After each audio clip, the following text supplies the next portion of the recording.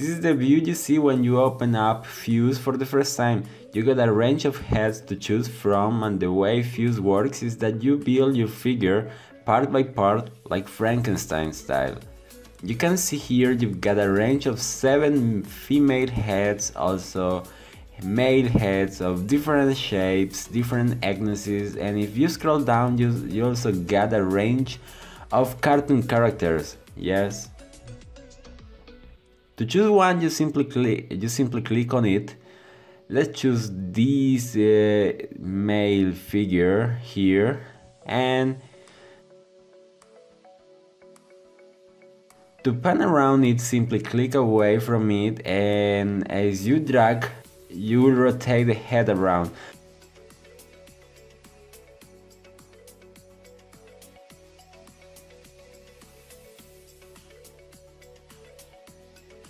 To move it side to side, hold the Command key on if you are on a Mac, or use the right mouse button on a PC. And now you can pan it sideways, or you can also hold the Shift key and drag to zoom in and out.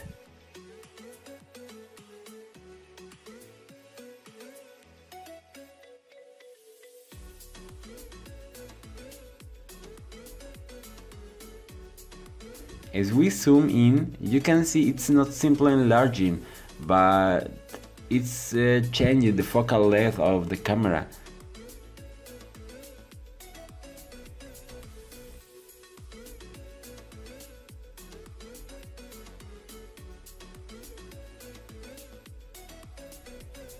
There is a good amount of texture in the face here, and in the lips, and especially in the eyes, that all important area. If you roll over the head, you will see the various areas highlight, and we will look at that next. On the right hand side, you can see how the heads have all disappeared, and they've been replaced by the torsos. This is the next stage in the construction process. If you want to change the head, you can always click on the head section.